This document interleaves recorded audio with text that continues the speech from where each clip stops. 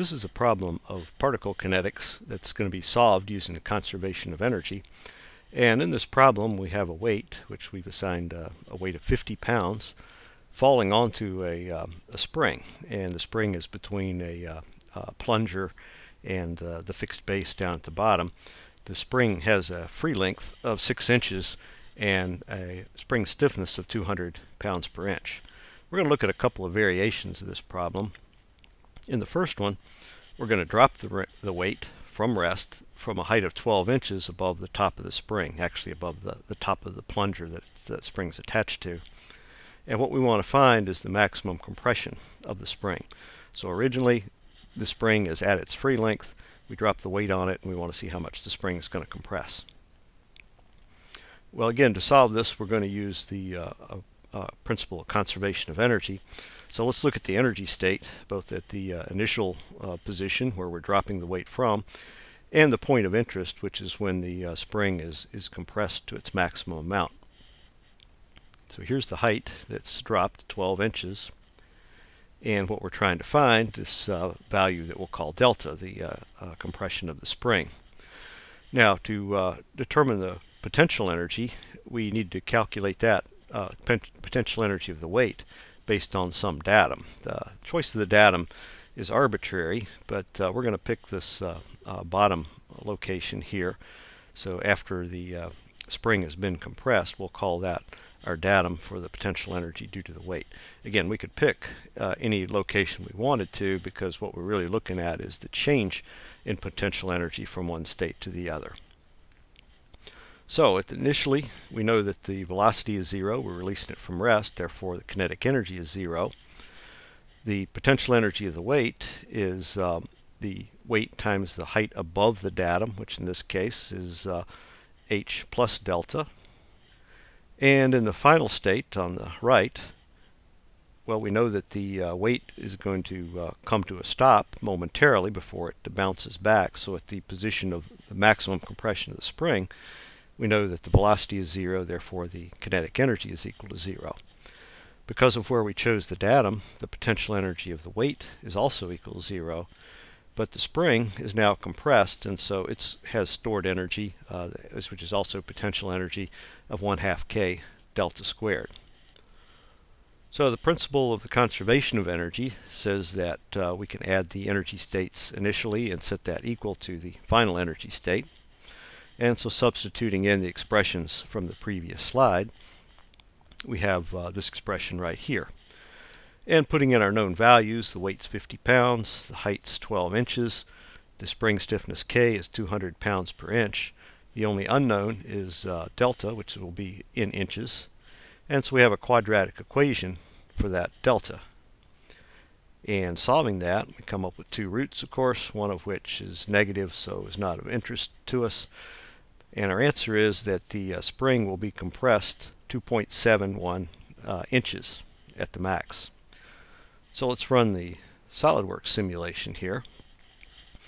Now this all takes place in under half of a second, so I'm going to play this in slow motion. So initially you'll see that the weight's at its 12-inch location. Now it's being dropped, makes contact, compresses the spring, and then is bounced back upwards. So we can check our numbers by looking at a plot of, in this case, the top of the plunger here. And so what we're going to show is the displacement of that plunger, its position in the y-axis, or position vertically. And so you can see we started out at a height of 7 inches, and at the place where it's compressed the most, that value is down to about 4.3 inches, so 2.7 inches agrees roughly with our calculations. And of course, remember, anytime we do a simulation, it's a physical model that does have some inaccuracies in it. We could certainly change the number of time steps and change that answer just a little bit. Also, we're not including any energy due to the plunger here. We're assuming that it's weightless, but of course we do have to give it a small amount of mass to be able to do the analysis in SolidWorks. But certainly to two significant digits, our analysis agrees with the simulation result here. Now the second case we want to look at, we're going to push the weight down onto the spring so that the spring is compressed by 3 inches, and then we're going to release it. And so in this case what we're trying to find is how high the weight will be propelled up into the upward, measured from its initial point, that is measured from the top of the compressed spring. So once again we'll look at the energy states. To begin, the spring has been compressed a total of 3 inches, and what we're trying to determine is the final height, again relative to the initial compressed position. So once again we need to establish our datum, and we'll do that with at the lowest value again, so that initially our energy state is that the kinetic energy is equal to 0 because we're releasing from rest again. Because of where we've chosen the datum, the potential energy of the weight is equal to 0, but the spring is compressed delta, which in case is 3 inches, and so we do have the potential energy of the spring. At the top, once again the velocity is equal to 0 because at the maximum value of the height, the velocity will have gone to 0 before it starts to drop again. And so the potential energy of the weight is, again, the weight times the distance above the datum, which is WH, and the spring is now uncompressed, so no potential energy there. So applying our conservation of energy equation again, this time delta is known, K is known, the weight is known, so the height is the only unknown, and we can solve for that, and it turns out to be 18 inches. So here's the simulation. Again, we've started out with the spring compressed so that the plates that are originally 6 inches apart are now 3 inches apart, so 3 inches of compression on the spring.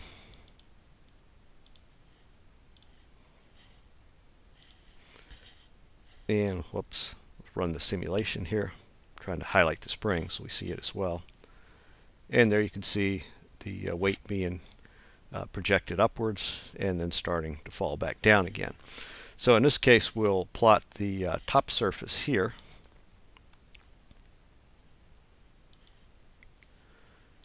and we could see that that started out at a height of 5 inches and made it up here not quite to 23 inches but pretty close. So again our 18-inch calculation looks pretty good.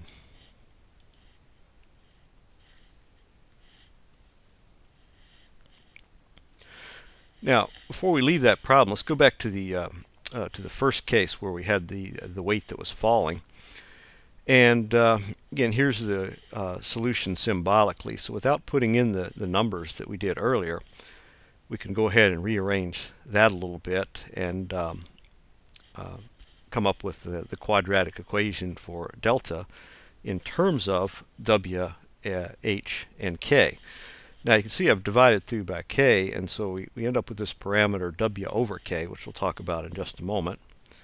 So again, using the quadratic formula to solve this,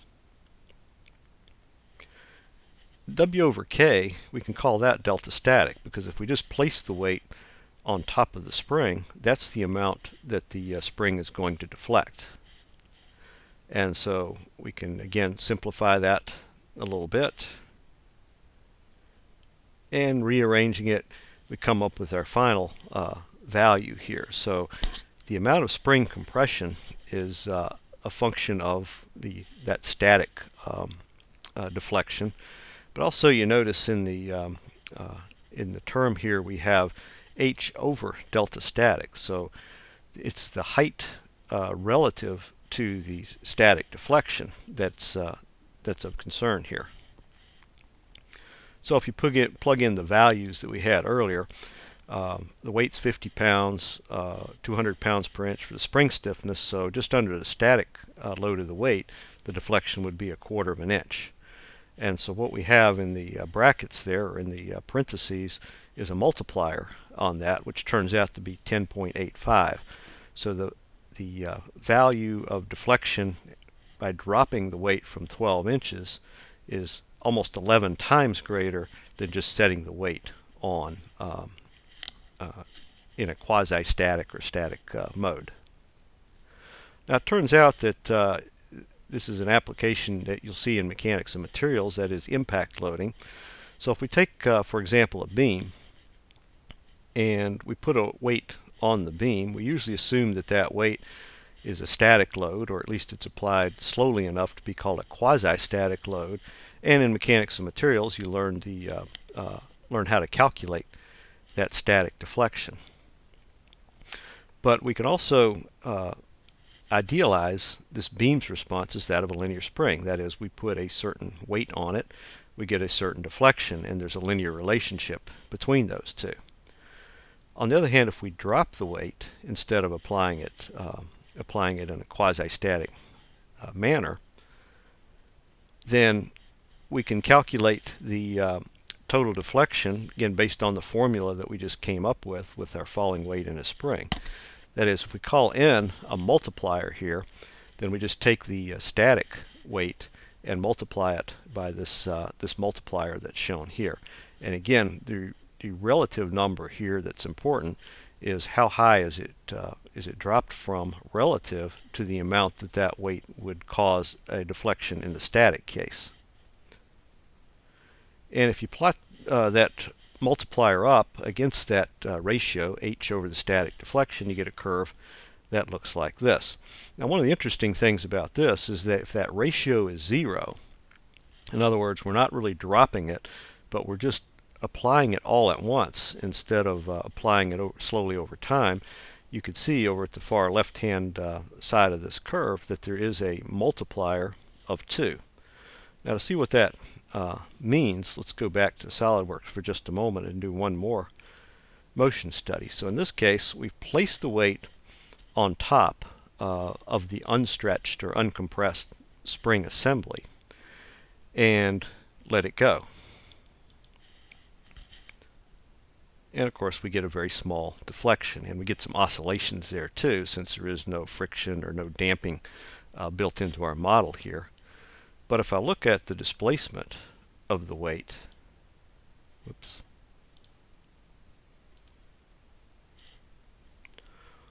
you can see that the total, the maximum deflection here is not 1/4 of an inch, it's 1/2 an inch.